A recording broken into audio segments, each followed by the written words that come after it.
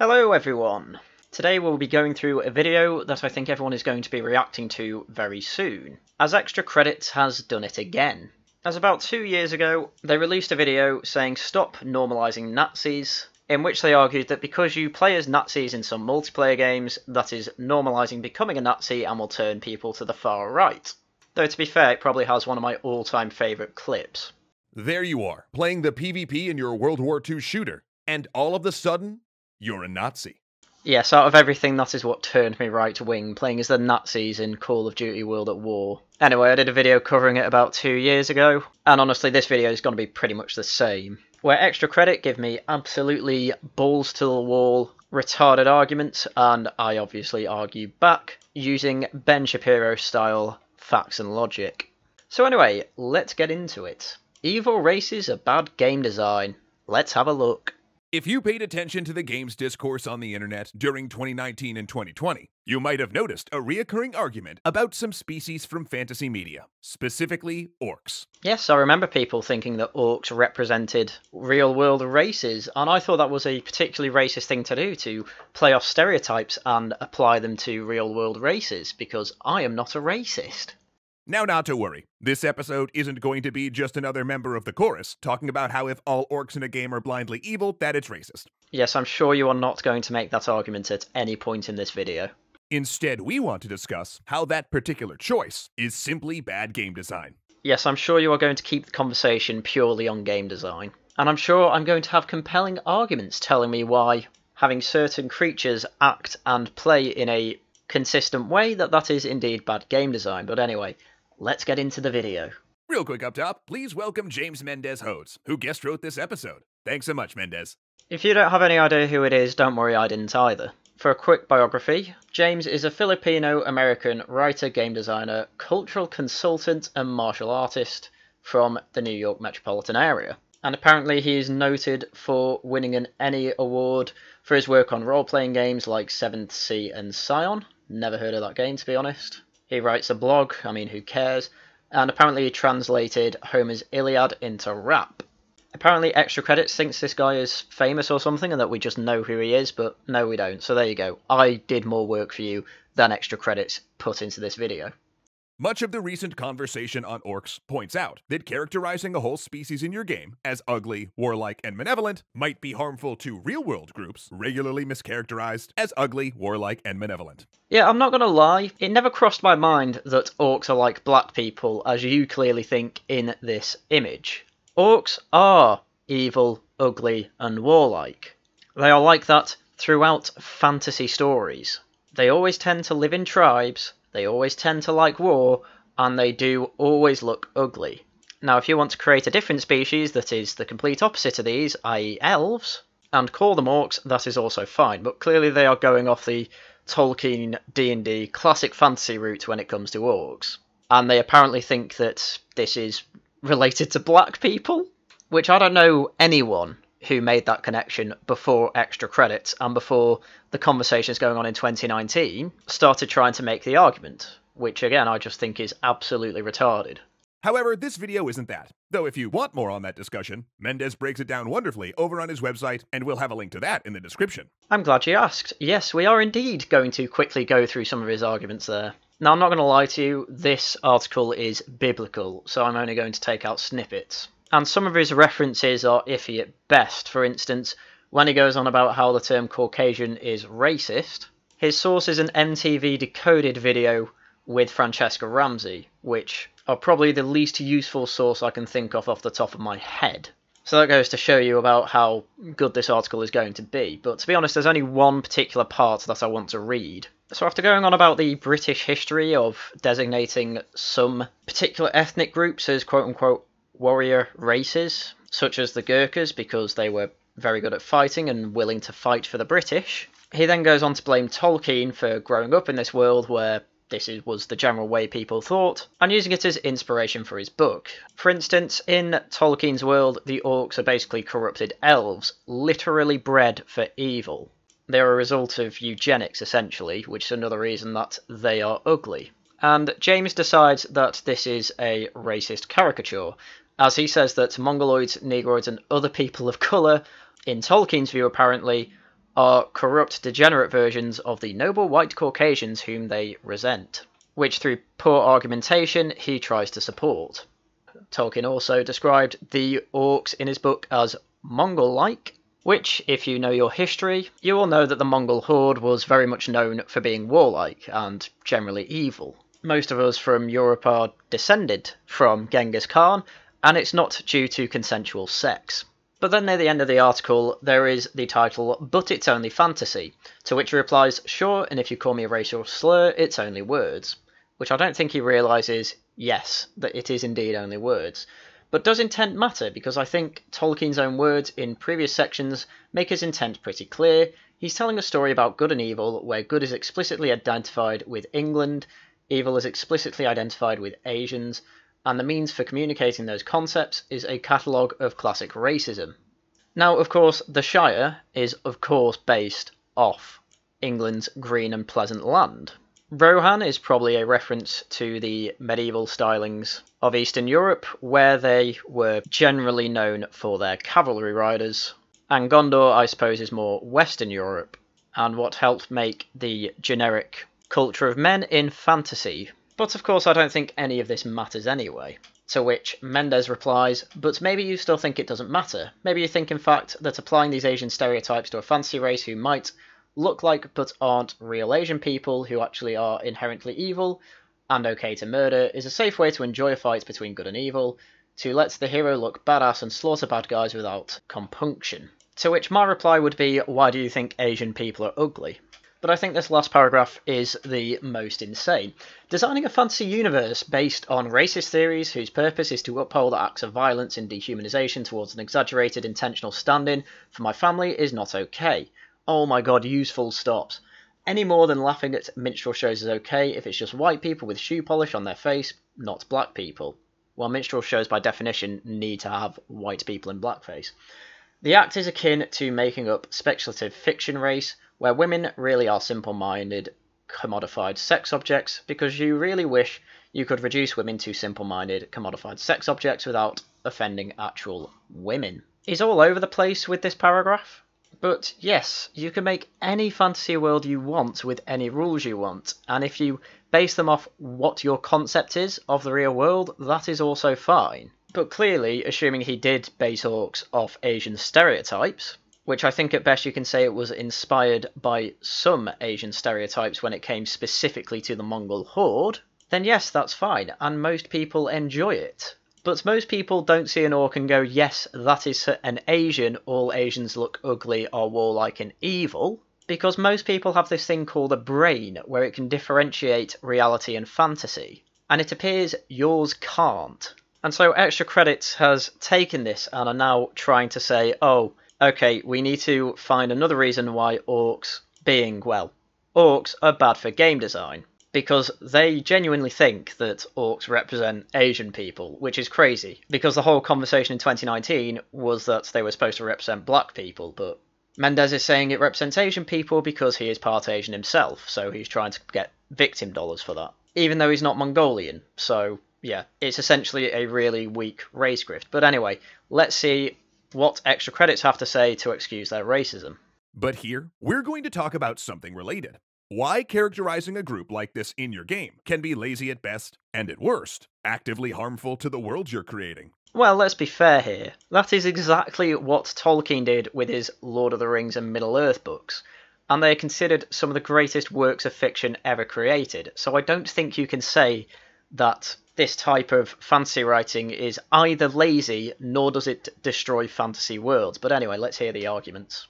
When designing a game's world and populating it with fictional species, a designer might be tempted to differentiate them from one another by certain inalienable qualities, like their moral alignment, violent versus peaceful, law versus chaos, good versus evil, and the like. I mean, this is just monumentally stupid from the outset. If they don't have discerning characteristics, how the hell are you supposed to differentiate them? You can't just have everything start off as a grey blob. There is no such thing as a blank slate when it comes to individual humans, let alone individual fantasy races. So we're off to a rocky start already, let's see if it improves. It's a common trope in speculative fiction, but especially in the context of a game, painting an entire species with the same moral brush actually weakens the entire thing. Nah, bollocks to that. Friend good, enemy bad. This idea that a certain subgroup, like race, nationality, or sex, has inalienable traits is called biological essentialism, or simply bioessentialism. Hang on. You said you weren't going to go into these racist stereotype type arguments. You were just going to talk about game design. And while I agree that you can't just tell someone's bioessentialism just by their race or their gender, etc., that doesn't mean that bioessentialism doesn't exist on some level to an individual. For instance, a super straight person is always bioessentially never going to shag a man consensually. So if you're about to try and completely undermine the idea of bioessentialism, then again, you're on rocky ground. And either way, it's a fantasy world anyway. You can have bioessentialism for entire races. That's literally the whole idea of hive mind races. I mean, that even works in the real world. Just look at ants or bees. And it's a valid way to talk about qualities like how many legs an animal has, or whether it can fly. Well, at least they're not trying to undermine that part. But all too often, this concept gets misused in untrue statements, like pit bulls are a violent breed. They generally are. Men are more logical than women. They generally are. Or Asians are better at math. And with that, I'm not going to tempt YouTube's ban hammer anymore. Though to be fair, I don't think when it comes to Asians are better at math stereotype, I don't think that is down to biological essentialism. I think that is more down to the work ethic that a lot of Asian families generally have, which is very good. So I wouldn't class that under biological essentialism anyway. Now chances are, if a game is set in the real world, that the designers are avoiding these tropes because they aren't real, as multiple fields of societal and hard science can readily prove to you. I mean, I completely agree that stereotypes like this are not applicable to the majority of what the stereotypes are supposed to be reflecting, but for God's sake, if you are going to say, oh, the science says so, at least source something. Because that is an epitome of trust the experts thinking, and it's not helpful in any way, extra credits. But speculative fiction offers us an opportunity to reify or make real various things which don't exist, or to exaggerate things which do. Is this your first experience with any type of fiction? Because literally everyone over the age of 10 knows this. Now, bioessentialism is a tempting idea in fantasy for some of the same reasons as it is in the real world. Because to our human minds, broad generalizations are comforting. Yes, they paint a low-resolution image in our minds that help us categorise and understand the world. It is particularly helpful in quite a lot of ways, and not so helpful when a higher resolution image of the world would be better. But it is mid-wit thinking to think broad categorisations are not helpful in any way, which is essentially what he's implying here. They reduce the world to simple cut-and-dry categories. All orcs bad, all elves good, root for these folks, not for these folks. I can't even think of a fantasy world where all elves good is true. Even Lord of the Rings, I think, had some bad elves. And I know The Witcher definitely had some bad elves with the Scoia'tael. But that was made interesting because they did evil things as they were quite literally being racially discriminated against by the humans of the Witcher world. But that, of course, is where interesting storytelling comes in. But for some reason, Extra Credit doesn't think that exists. Now, sure, it might exist with most orcs in most fantasy, and again, that's fine. The way you make that interesting is by having conflict in the human world to try and get them to have an alliance against the orcs. That's what made Lord of the Rings interesting, because the Steward of Gondor, who was acting regent at the time, refused to partake in the war at all. And you couldn't have that story without the orcs being evil, working under Sauron. But just like in the real world, bioessentialism can present problems in fiction as well, specifically a moral one. The idea that a sapient species can inherently tend towards good or evil acts, or lawful or chaotic ones, and that moral essentialism actually undercuts the greatest strength games can bring to storytelling. It's interesting now that you're saying that it can undercut what, by the way, in your opinion, makes a game world interesting, rather than, as you said before, this type of thing completely breaks game worlds at the worst. When, as I keep showing with examples from The Witcher and Lord of the Rings, this isn't the case at all.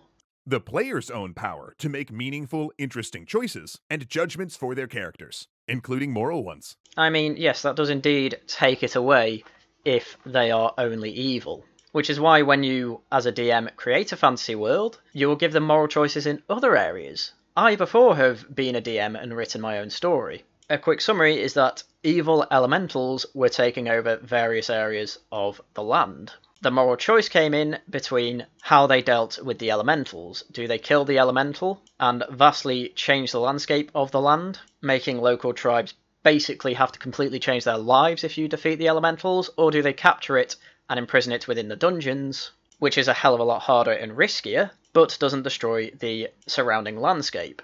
I made an interesting moral choice that was only possible with an unreasonable enemy. But for some reason you seem to think that absolutely everything has to be overly complex, when in the real world not everything is overly complex. There are some problems when it comes to other people that are incredibly easy. So if a game's creative choices apply a moral valuation to every member of an entire species before the players even meet them, well, now that's just taking that power away from the players. What a stupid statement. The only way players know that something is evil is through their actions. I have never had a DM like this who just says, yes, all these creatures are evil. They will show me how a particular race or group is evil through their actions. Because yes, they all agree this is what makes it interesting, but you can still have something that is inherently evil without explicitly saying it. You explicitly show it through their actions, such as armies of the undead just going through tribal settlements, absolutely decimating everything. Yes, it's a horde that needs to be stopped. There's nothing wrong with that. And in turn, if a group of orcs, for instance, doesn't even have a choice about their actions, are they actually evil? What do you mean doesn't have a choice? You do realise these are fantasy creatures and not real. It's entirely up to the storyteller what they do. Because look, if a person, say, destroys a house, we call that evil because they chose to do so. But if a tornado destroys a house, well, I mean, is wind evil? No. Wow, this is such a reach. No one has claimed that wind is evil because of tornadoes. And generally in every fantasy world that has orcs, there is reasoning behind them being evil. Lord of the Rings, they were corrupted and created by Sauron to serve him. They are evil because Sauron is evil and created them. In Dungeons and Dragons, they worship their orc god. And in mythology, all the races settle in different places, so the dwarves in the mountains, the elves in the forest, etc. And it basically pushed the orc god out. So the god they worship was pushed out, and then he waged war on all these other deities. And that is why the orcs are warlike. They believe all the land belongs to them and that it has been stolen through their mythology, so they try and take it back. That is why they settle in tribes and constantly go to war and pillage settlements. And there is no reason that you can't homebrew an orc who rejects this mythology and tries to cooperate with humans. I'm sure you can make that an interesting story, but most people, when they play, just say, oh, I want to see monster, ooh, orc, that'll do. I can set them up as challenges for my group. And at no point do they think, yes, I want this to represent Asian or black stereotypes. It is only you here who is doing that extra credit. Please stop being racists. Therefore, if a game's world building chooses to program every member of a species to destroy, aren't they more like the tornado? No, they are sentient. Tornadoes aren't. This is absolute lunacy. Now, if the player's characters are able to make moral choices, but an entire class of NPCs is inherently evil regardless of their choice, then the game is either telling the player that moral choices don't matter, or it's simply driving a wedge between the player's morality and the morality that applies to the rest of the world. What fantasy world are you playing in where it is only the players versus one evil race? Every D&D campaign I have ever been involved in will have a multitude of races, houses and groups. This is where the conflict comes in, and generally quite a lot of places, especially where the players spawn in, will say, hey, these are evil for XYZ reasons, please can you deal with them? And then you can make it more interesting, as I did, by saying, oh, these elementals will affect the local population if you kill them, but if you imprison them it's better, but it's more risky, etc, etc. And this is where the interesting moral conundrum comes in. But for some reason, Extra Credits just thinks, oh, this is evil, therefore you have to destroy it. No, you can make reasons that make sense where that isn't the case. But they ironically seem to have this very low resolution take on fantasy worlds, where compromise between groups against the evil doesn't exist. Honestly, I'd never play a D&D game with any of them if this is how they think D&D is supposed to be played. Blocking the player from further becoming a part of it. For instance, in Warhammer 40k, this inconsistency is central to the Imperium of Man's villainous creed. Individuals' human choices make them good or evil, whereas aliens are created evil. And of course, Games Workshop made that choice to facilitate a wargame where lethal violence is the only option. Yes, but again, there are reasonings behind why they are like this. For instance, the Tyranids are literally just a hive mind race who are trying to expand their species to other planets. They're essentially the bugs from Starship Troopers. The Tau have their own religious creed where they think they are fighting for the greater good and need to exterminate the rest of the species, and the same generally goes for the Imperium and the Space Marines, who are fighting for their Emperor, who they see as a deity. And every other race has some form of reasoning behind what they are doing, and even the humans are terrible because they are essentially space fascists. That's what makes it so interesting. Every group is terrible. But again, they seem to completely forget this and think that the Space Imperium are the good guys. No, they are literally a fascist dictatorship with a deity at the helm. Honestly, Extra Credits just did no research into this. But then folks also saw that in the 40k novels and RPGs, which required more interesting narrative complexities, Imperial heroes have to grapple with and recognize the illogic of that creed based on their own experience. Yes, I agree that would make a more interesting story. But originally Games Workshop just wanted to have an excuse to have all these armies fighting each other. And it's just been built from there. I don't see the issue here. Okay, but now you might be asking, what if you're playing the kind of game where you're engaging in violence because it's exciting and fun, not because of its moral dimensions? That was literally the origin of Warhammer 40,000. Where the meaningful choice is about tactics rather than ethics. Maybe the goal is to take moral calculus out of the problem. Sure, one solution might be saying, all orcs are evil, go ahead and shoot them. But in that situation, as soon as someone inadvertently feels some empathy, as people often do for anything seeming even vaguely alive, the easy answer becomes less easy. Do you honestly think that anyone will have a shred of empathy for an orc horde that is raping and pillaging villages? Because that's what orcs do in pretty much every fantasy game. There is no question that raping and pillaging is evil, especially when it is your allies getting raped and pillaged. And yet your excuse is, oh, but if one person's a psychopath, then it undermines the whole thing. Well, who the hell cares? If the orc is going to kill them, I think their instincts are going to kick in this fantasy world anyway.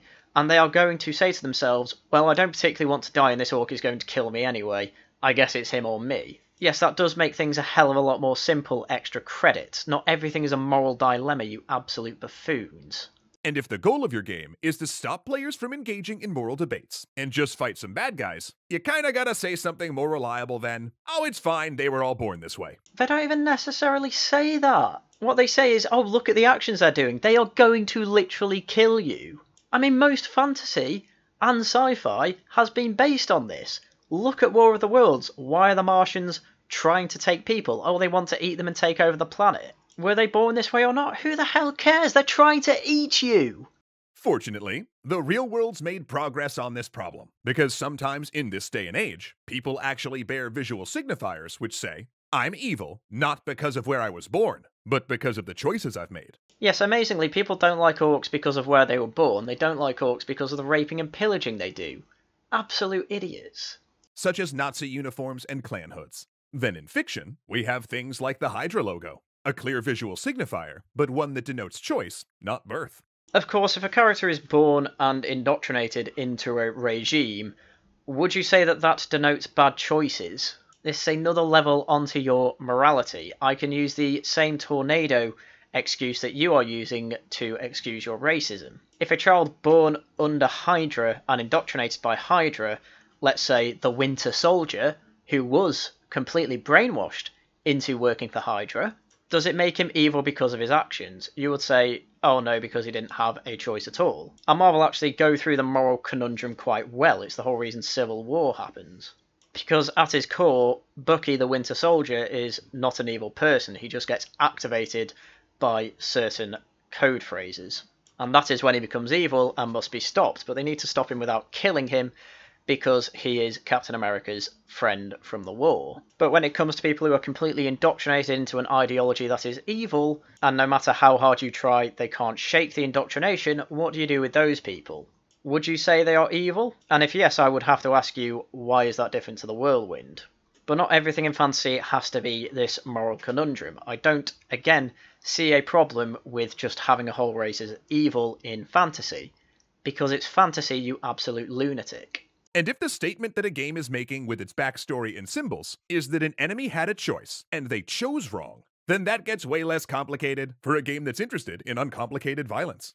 Again, why does it matter either way? It And it's entirely dependent upon the person writing the story or the game. And again, what do you define as a choice in this regard? I unironically think they are going to advocate at one point for Cthulhu to be a good guy, which entirely misses the point of Lovecraft, but there we go. So whether a game does or doesn't want its players to overthink their characters' moral choices, evil as a choice is just more effective than evil as a bioessential trait. Yeah, here's some really good advice, extra credits.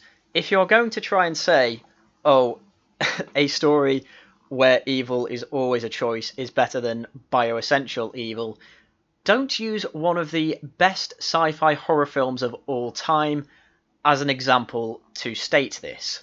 Because from what I see in this video, Alien is much better than any story or excuse you can come up with to justify the fact that you think orcs represent black people or Asian people. Because ultimately I'm always going to choose a world where the aliens are always evil and trying to kill people no matter what. Which, by the way, it explains that it's purely instinct and the will to survive that is causing this alien to kill people, rather than your bog standard, oh, the Nazis are evil because they like evil things. But they chose to do the evil things and that makes it more interesting. No, you can't make that categorical statement. It's stupid. But then, of course, if everyone wearing the evil team uniform happens to be an orc, or if every orc happens to have chosen Team Evil, the game wouldn't exactly be communicating that difference very well. Oh my god, I think he's going to say we need more diversity when it comes to evil. He's unironically going to make the more trans war criminals argument, but in a fantasy world. Watch, he will do that. A quick fix here would be to show some diversity in the evil team's hiring practices. More trans war criminals. For instance, with evil humans and elves as well as orcs. There were literally evil men in Lord of the Rings. Every fantasy genre has evil men and elves. They just don't necessarily coincide with what the orcs want. Which, as I keep having to explain in this video, is where the interesting moral conundrums come in. You can have a great evil that can't be reasoned with, and that can be a race, and it can still make for interesting moral choices.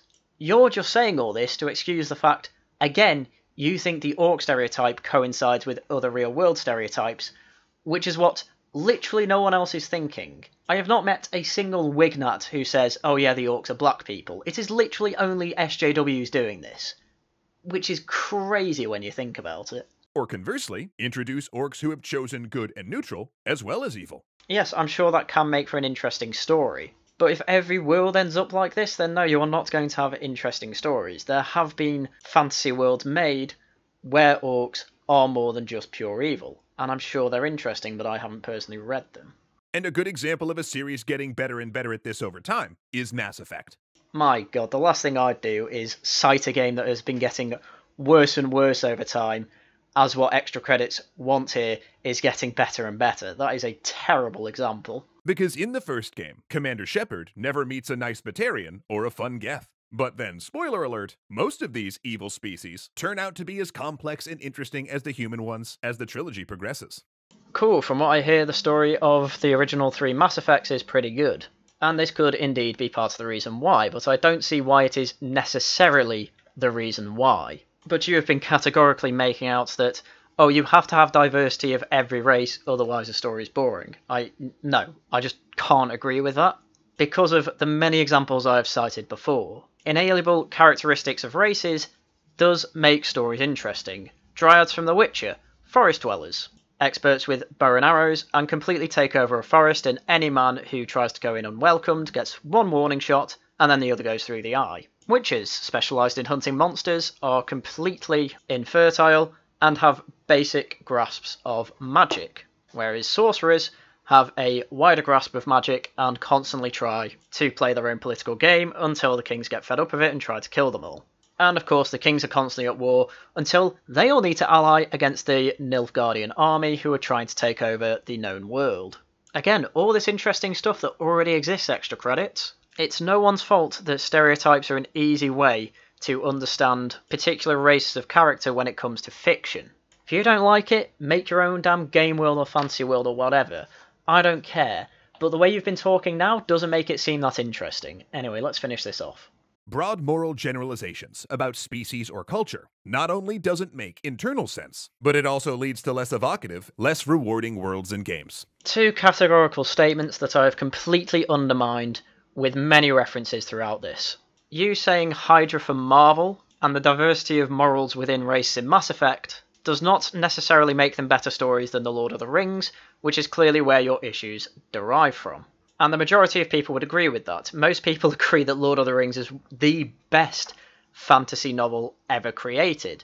Yet you saying it is categorically better has not been supported in any way by your references. I mean, you even referenced Alien as an immutably evil character, and the Alien franchise, well, the first two Alien films, I should say, were some of the best horror ever created. So you can't just categorically say that having diverse morals in a race, in a fantasy world, is better than having orcs which are all evil. Doesn't work that way. You need to up your game. But we can solve that problem by following our best creative instincts to diversify, deepen, and complicate the worlds we create and its denizens. Again, you are free to do that, but that doesn't mean you can't have complex moral choices just because a few races are immutably evil or good. But if you want good Cthulhu monsters, be my guest. I just can't imagine it's that interesting. This way, players won't be incentivized to make snap judgments about our game's orcs or aliens or undead based on moral absolutes or body types. You haven't actually pointed out what makes that bad. You're just trying to say that moral complexity makes game good. Again, I don't know how many times I'm going to say this in this video.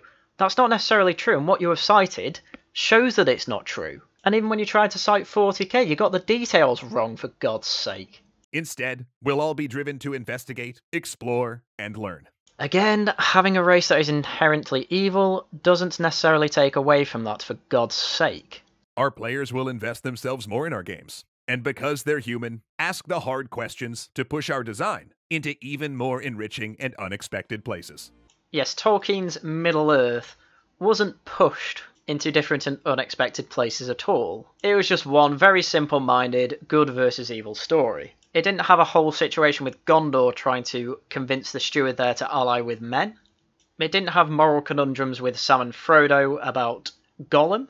And it didn't have Merry and Pippin trying to convince the Ents that they need to join the war to fight evil. Had none of that. Had none of these interesting places that it could go to. No, all orcs bad, therefore uninteresting. What a stupid take. Plus, maybe if we ditch this whole evil races line of thinking, if one day orcs or extra-dimensional horrors or even isekai protagonists pop out of a portal, they'll offer us humans the same courtesy. Oh my god, he unironically tried to push for a good Cthulhu. This is your mind on crack, people. Futurama tried to make an interdimensional beast fall in love with the entire universe we live in, and it was very funny. But it was parody. It was parody of this exact thinking, you idiot. Because the idea behind it would be incredibly boring. Oh, we've got an interdimensional, all-powerful being on our side. Oh, well, we win easily. Against what? Oh, I don't know, Nazis. Because it's always Nazis with you, and you think for some reason every Nazi had the choice to be a Nazi. Absolutely ridiculous. Anyway, that's the end of the video. Apparently extra credits have absolutely no creativity because all they think is, oh, everything has to be diverse. When really I think creativity comes from restrictions. So orcs, yes, they're always evil, they're always going to rape and pillage. How do you deal with that? And then it can come to moral dilemmas, trying to get allies, and trying to find out if you want to commit war crimes against them or not. As it might be easier to take them all out with a nuke, but decimate the women and children who you might not necessarily think are a threat. Or you go for a war of attrition that will take longer and is riskier, but ultimately comes with less moral evils. Anyway, I've had enough of trying to point out the flaws in their arguments. Yes, they're all racist. Yes, they think that because some fantasy races are inherently evil, that means we must necessarily think that some races in the real world are necessarily evil. Which I obviously don't, and I still enjoy fantasy, where orcs are inherently evil. So, I completely disprove them, and I'm sure most people watching this video will disprove them. But anyway, that was everything I had for you today. I hope your brain is still intact, because mine barely is after watching that. But anyway, as usual, thank you very much for watching, and until next time, goodbye.